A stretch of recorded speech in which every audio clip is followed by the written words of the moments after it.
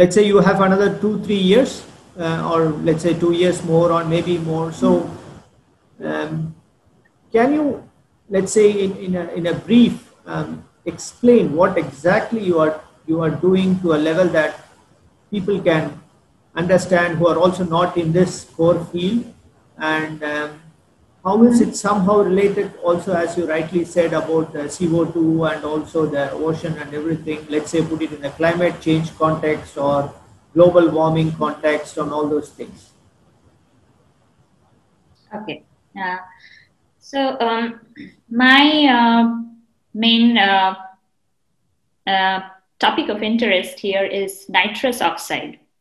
Now, nitrous oxide is a gas which is important in our climate in the sense it is also a greenhouse gas like carbon dioxide. We all know more about the effects of carbon dioxide, the increasing emissions. For nitrous oxide, the emission is much, much lesser than carbon dioxide. However, one molecule of nitrous oxide has the warming potential of 400 CO2 molecules. So even a little emission has a larger impact on the temperature. And the nitrous oxide concentrations have been rising. Now, the oceans are one of the important sources of nitrous oxide, but it is not very clearly quantified. There is still much that is left to be unknown. For example, in the oceans, particular areas like coastal zones or estuaries, or even there are certain zones in the ocean where there is low oxygen. They are called oxygen minimum zones. Now, those have been, we have observed that those are sources of nitrous oxide. But is there a seasonal pattern? Or which process is producing? Like, so nitrous oxide is produced solely by microbes. So it's a microbiological process. So there are two processes. So we want to see which process is the major contributor, or if there is a seasonal pattern, and what is controlling. Is the rising temperature increasing the N2O emission? Is the rise in salinity? So the reason we chose the Baltic is the Baltic Sea is a unique system because it's landlocked, but it also has a connection to the North Sea, and it has one area which is anoxic, so it is devoid of oxygen throughout the year. And so we want to really understand, quantify, and have a clear idea that who are the main players in the N2O, the nitrous oxide emission to the atmosphere. And yeah, so if I say globally, this has an impact because of course, the oceans are 75%, but these coastal areas are usually the hot spots, or they have a significantly more contribution than the open ocean. And yeah, so I'm really trying to understand this more. I'm using stable isotopes also to give more answers to some very specific questions here. Wonderful. I think really, I think you have got the gene of a teacher from your mother. I think in a very, very brief way, you could explain so nicely, and for every layman can also understand.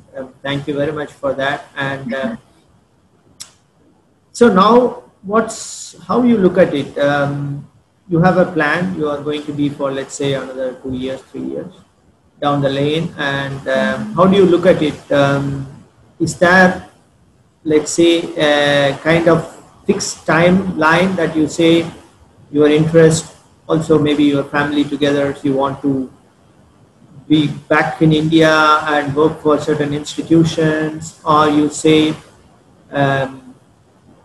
let's say I'll keep it open and I'll see it's not something now, but I could also better, you feel more that you can contribute from here also quite a lot to Indian science and, cooperating with them, because science for me today, it has become international. It's not about a country science. You cannot call it that way. It's not a German science, Indian science, or So it can be only cooperative science. It has to be together, and especially in your fields. I mean, recently we have seen a polar stand, which was Yes. also traveling, and around 100 scientists from all over the world was there in such an expedition when it happens.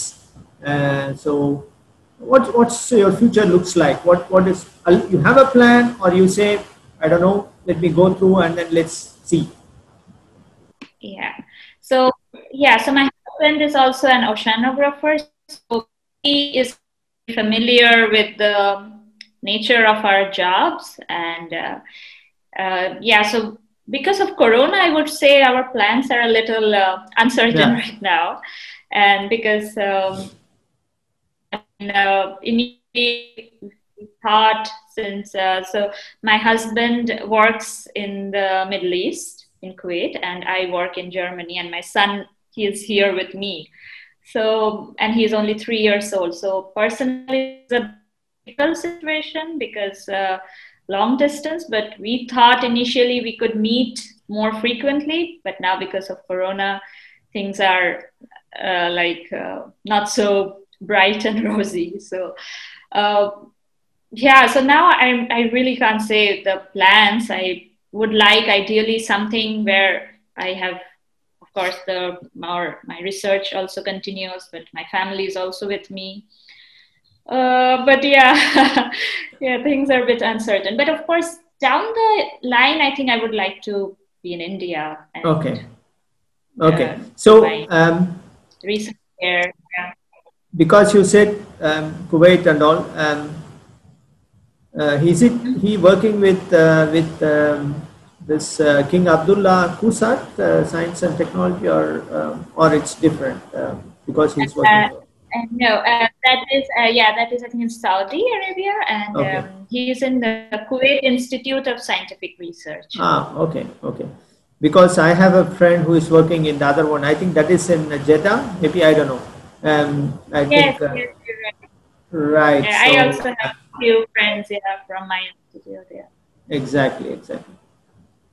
Good. So I think I'm looking at the time. So I promised you around 45 minutes, and I also know you have other commitments too. And thank you very much, Rupa. It's wonderful speaking with you, and I'm wishing you all the very best, and continue to hold the Indian flag high, but at the same time also to make sure that the group you are associated with also to make a lot of contributions and successes to their group and for yourself as well. And all the best to your family, and a great respect for people like you as young women, especially with also actually having a small daughter and managing the whole thing. It's really something of great respect and hats off. And take care of your health, and especially in the Corona times. And wish you all success. And hopefully, at some point of time, maybe there could be some events that could be organized so that physically where you can give some lecture, and for also in terms of Indian diaspora and other things here as well. Good. So thanks a lot, Thank you. Thank you so much for having me. It was really nice. Yeah. No, go ahead. I said thank you for having me here. I'm very honored to be here today. Absolutely. I mean, and if somebody feels, yes, please also I was done. Let us know if you come across any scientists of Indian origin, or maybe our idea is it's not only about the Indian origin scientists, but it could be also someone who actually are working very closely with the Indian researchers as well. It could be also German or other international people here who can also. So if you come across anyone who would be interesting and who we can really interact with, please let me know and we can take it up. And thank you, viewers, for this very nice, for this episode, and thanks for joining. And hopefully we look forward to the next episode with another promising diaspora, Indian origin scientists, academicians who are contributing in building bridges between India and Germany. Thank you, stay well, and see you next time. Okay. Rupa, thank you. You Bye. too. Bye. Bye.